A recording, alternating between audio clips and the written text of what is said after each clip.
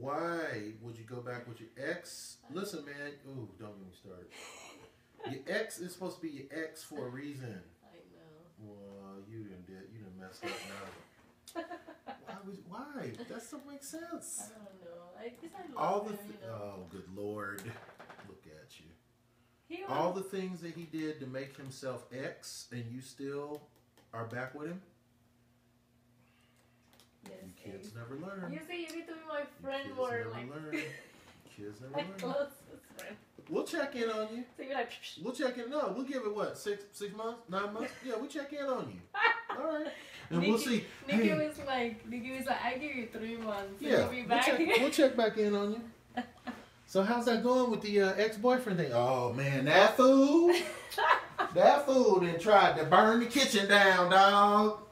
Nah, I had to tell him to kick it to the curb because he was tripping, straight up tripping. Exactly.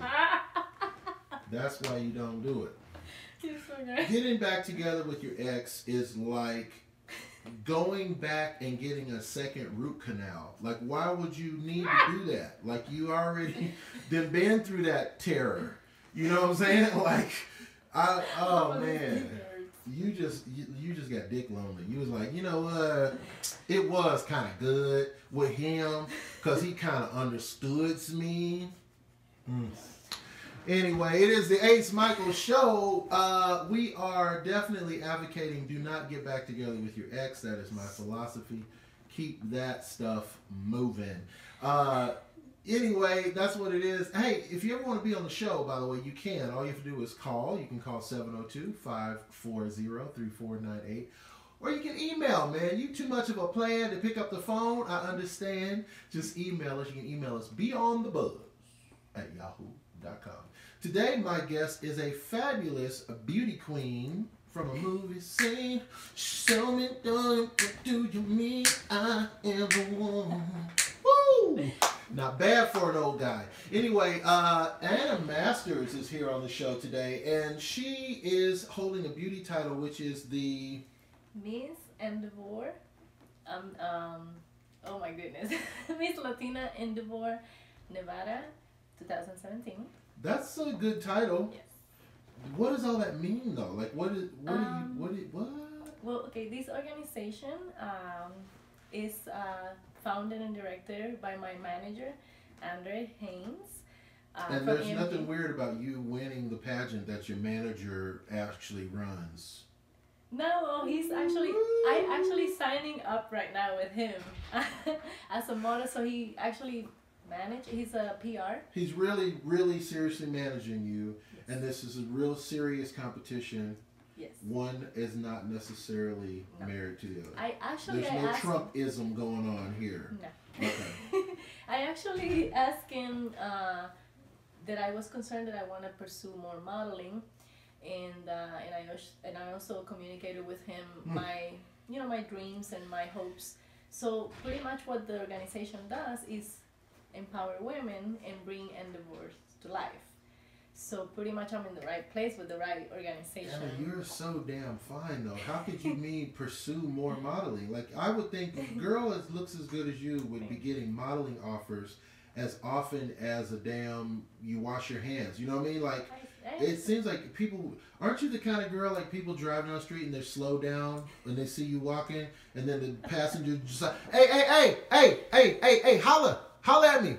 No, I'm working on projects right now that are perfect for you. It has happened to me many times. Guys be coming up with shit. Be like, hey, you look like a singer. Here's my car. Call me. Right. I got a joke for you. If you can't dance, don't worry about it, because we got a choreographer. We'll teach you. If you don't got it, we got it. Yeah, hey, don't worry about it. Just call me. Call me. He goes around the corner, comes like, call me. You ain't called me yet. Let me get your number. I'll call you. So you give me your number. Yeah. Give you my number. Just give me an area code. I'll look it up. I can get the rest of it. It's crazy. So great. But no, you're super good looking. I mean, Thank super hot. What? Thank Ooh. Well, the thing is that in this industry, a lot of people want to work with me, but they do not want to pay. So I have to Hold on, let me just for clarity, y'all, that is not working with somebody. If you're working with somebody and you can't pay them, that's not working. That's like doing it like a hobby or something. Mm-hmm. And people are professionals. They expect to get paid for what they do. So yes. You're a professional. So yeah. I have no understanding of why this is happening. Because someone obviously gets paid, but it's not me. So I'm like, I decided to, pursue different direction and have a representation, because in that way that person can actually take me to the right places. So. And that's how it works. Now you are in great. People can't see the whole thing. Should I even do it? I'm gonna do it. Okay, so here's what's going on, y'all. Okay, this is how it works right here. Okay, so you are in great physical shape. Thank like you. You're fabulous. Thank you. So you obviously work out a lot, right? Yes. And so how much of your day is working out? Like, do you do like a 2-hour day workout or? Yes, I actually work out 6 times a week. Sometimes I work out 7 times. I didn't even know there was that many days in a week. Are you serious? Yes. 6 times a week. I'm trying to do the math on that. Yes. Wow. And I work out between an hour to an hour and a half. And sometimes I go twice a day. What are you doing for all that time? There's only like so many machines. What do you do? Like each machine for 20 minutes or something? What are you doing? I just work different groups, muscle groups each day. So, and if I go twice a day, let's say the one day I did twice. So in the morning I went and did some cardio, and then I went and did bicep and triceps only, and then focus on 4 different exercises in that particular areas. Then at nighttime, I'm like, I'm bored, I don't want to do nothing. I'm bored, I don't want to be home. So I'm like, let's go to the gym.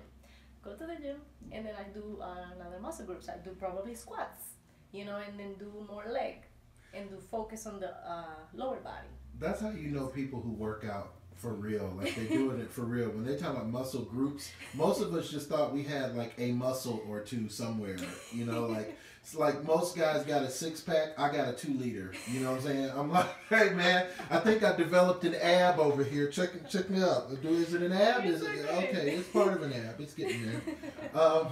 So do you also train people? Do you work out and train people too? I also train people. My most dedicated client is Pastor wow. Sam Stewart. Nice. And he's the founder of Club His Hub. He's awesome, very dedicated. I have to wake up at 3:15 in the morning so I can train him. Are you a tough trainer? Are you tough on the pastor? No, everyone is different. So he's a pastor. I have a lot of respect for him. So I don't babysit, but I talk to him like, well, this is what we're gonna do today, and then we just go through it, and I just walk him through it. And if he's doing it wrong, then I position him in the right position, and then I show him how it's done. Or I put myself in the machine and then do it myself, and then It seems like it'd be hard to train a pastor though. Like you'd be like, I know. I thought that you're not gonna get your muscle groups toned. He's like, you're not gonna get into heaven. So that's what it is. So you figure that out. Which one you want to do? You want to lean over a little harder? You want to go see Jesus? Okay, thank you. That's funny. So you training the pastor, and then so while you're doing that, you're still also a model independently. So you're going out and booking jobs, right? Well, I'm not independent anymore. Oh, okay. As I was saying, I am now managed by Andres Haynes from EMG. Him and I have a great relationship. Nice. He's known because he represents people from the WNBA, pro athletes in the NFL. Wow. Also, he has represented Nevada officials elected, celebrities, and also he does a show called the show the EMG show. So he's he's got good well, connections, yes, and his connections are good for you because if you're going to have a manager, you want somebody who's got those good connections, right? Absolutely, someone who knows how to move and connect with the right people and get to know the right people, so I can, get my endeavors to life. No, that's the business, and also too, hopefully you're making some money that your manager is thinking ahead, like, okay, now we're not just going to spend this money on trivial stuff. We're going to actually set aside a little bit. We're going to plan for this. We're going to plan for that. So that, because you don't want to be one of those people who made a bunch of money in show business and then years later you go, I'm broke. It was a good party, right? So that's cool. Now, before the interview, we were talking about being a beauty queen, right, and the pageant work. Now, that is something you have trained for all your life, or you want it to do your entire life, the pageant work? I actually always loved pageants. Since I was just a little girl and I had a TV, I seen them every year, sit down and go in the front of the mirror and pretend like I'm a queen. And so I am very excited that I actually came to life. So this is a blessing in the sky. And I thank God that they selected me to do all these wonderful things for the community. So just looking forward to great adventures with this company, this organization. Now tell me, why didn't you maybe do it before in life? Like, I mean, your whole life you wanted to do it. Was there something that kind of kept you from getting started with that? Yes, I always thought that I was not qualified to be a beauty queen because I was too short. A lot of girls say that. May I get in on that? May I get a piece of that? Okay, listen.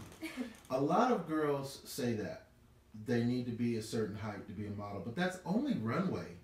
And runway is not everything in modeling. As a matter of fact, if you look at the top selling models in the history of modeling, okay, Pamela Anderson, Kim Kardashian, Marilyn Monroe, are all under 5'6". So when that's like one of those things they tell you to drive. They go, driving is a privilege. Make sure you have your hands on the wheel in this position. How often are you going to have your hands on the wheel in this position? Most people are going to be driving like this. You know what I'm saying? So you don't really need to do that to drive. So it's kind of the same thing. Like, to be a model, I mean, you have everything it takes to be a model, right? And height, schmite, you know what I'm saying? But hey, that's me. So when I watch models walk runway on television, most of them all tall and they're skinny. But that's runway.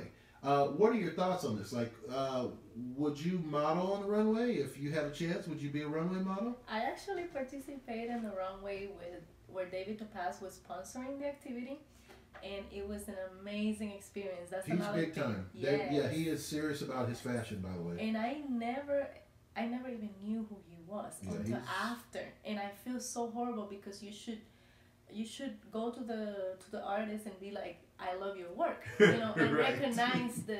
Unless you don't know his work, in which case you're like, oh. And I did not know, and I feel so horrible because of that, because I should have known the fashion, because designers and modeling and all those things go together. So. Sure. But anyway, hopefully I got the time to meet him again. Yeah. So, and then actually participate again in the runway. I think everyone that is physically qualifying for doing this kind of modeling should have the opportunity to do so. Not because you're tall or short, like you say, it shouldn't be a problem. It's just categorize people and put them in the same height and everybody looks good. Well, so everybody should be given the opportunity to be a model. Yeah. Now the next obvious question then is about acting. Maybe, do you see acting in your future? You're going to be in some movies? Yes. Actually, it is also being one of my endeavors that I wanted to become an actress. Okay. And I have to my attention, Michael Mahal came to my attention, which is the director of the movie coming up, The Party Bus to Hell. Nice. Yes. Because if you're going to hell, you better go on a party bus, dog. That is real talk right there. Wow. And actually, he came to me and he's like, you should audition for the movie. Uh-huh. I don't have the part, but Okay. he was so sold to my pictures and my things on Facebook that he was like, I need to tell her something. And to me, that means a lot. That means that he is cashing my personality through the things that I do on Facebook. So I am going to audition. The auditions is going to be on the 21st and the 22nd.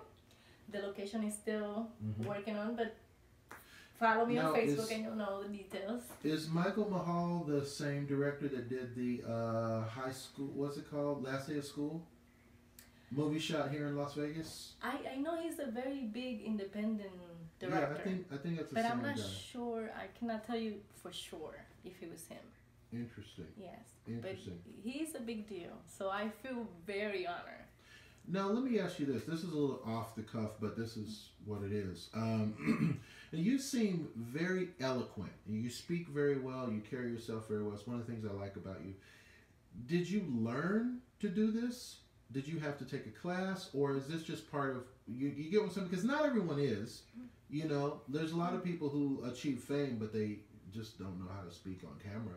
But you're very eloquent. Like, how did you get this part of your personality? Well, I speak Spanish fluently. It's my first language.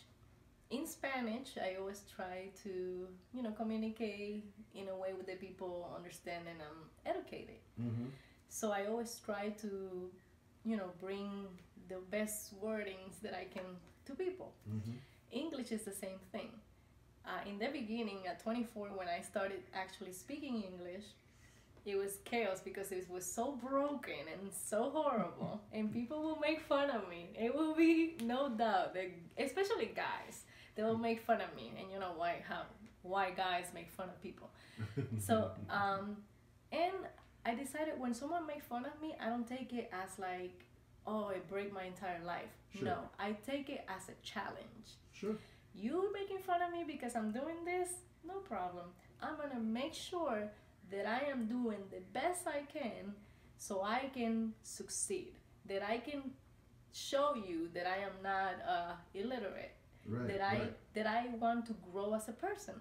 And also because I was in the military, I used the 9/11 GI Bill, and I took 2 years of college, and I completed my associate's degree, and that also helped you because I took speech class and English classes, and that you have to write essays, and and so actually helps you with the English. And the accent is what I'm trying to get rid of, but this is the best that I can. No, don't do that. Don't get rid of the accent. The accent is so much personality. Don't get rid of the accent. Don't do that. So the last question I have for you is, and I want you to think about this before you answer. So when you think about the success that you've had, because you've overcome some obstacles, we all have obstacles. That's life. As a matter of fact, it's not about avoiding obstacles as much as it is about overcoming obstacles, right? What would you say to someone who wanted to be in the position that you are today? Someone who's just getting started. What advice would you give them, or what would you say to look out for or look forward to? I say don't give up, no matter what. Life will bring you lemons, you make lemonade. And life beat you up, you get up and you say that you are going to make it. No matter what, it's always pollution and negativity around people. We always surrounded by those things. But it doesn't matter, that doesn't define you. That does not going to create your future. You create your future. You decide whether you want to succeed or not. You decide whether you want to stop or you want to pursue, and no matter what it is and there is obstacle, you just keep moving forward. That's why I say keep moving forward. And so, okay, so I was going to be done, but I know someone's going to ask me this or they're going to email me.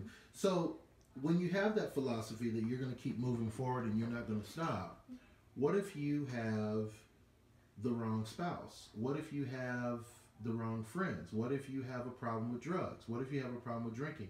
A lot of people feel like they're a prisoner in their life and they can't break the mold. They can't just go ahead and move forward. And they're going to say, yeah, that's well and good. I hear what you're saying, but you're pretty and you're smart, and you know, it's easy for some pretty girl to tell me that she can go become a beauty queen, but I can't become a beauty queen. I need to lose 25 pounds, and I can't seem to lose 25 pounds because I got these 4 kids. Mm-hmm. You know what I'm saying? But when you tell me all those things, we create so many excuses. I'm busy with this, I'm busy with this, I'm busy with that. If you want to become a beauty queen, stop losing weight. Stop dedicating time. Or if you work 18 hours a day, it doesn't matter. If you really want it, you will find an hour out of your day to get to the gym or even work out in your home, because nowadays you can, you know, so many workouts at home that you can do, and they are effective because I have worked out at home also and I see results. So it's no excuses. We are our worst enemy. So we are the ones who create obstacles most of the time. So I feel that when something is standing in your way, start looking for solutions so you get it out of your way. And then you continue to move forward. And that is what's up. Hey, it's the Ace Michaels Show. And if people want to contact you, what do they need to do? How do they find you on that www? Okay, well now since I am managed by Andre Haynes from EMG, you have to call him at 1-888-316-5EMG or emgnv.com. And that is what's up. Hey man, it's the Ace Michaels Show. Listen, live the life you love and love the life you live. It's a dangerous world. Be safe as you travel. And thank you for watching.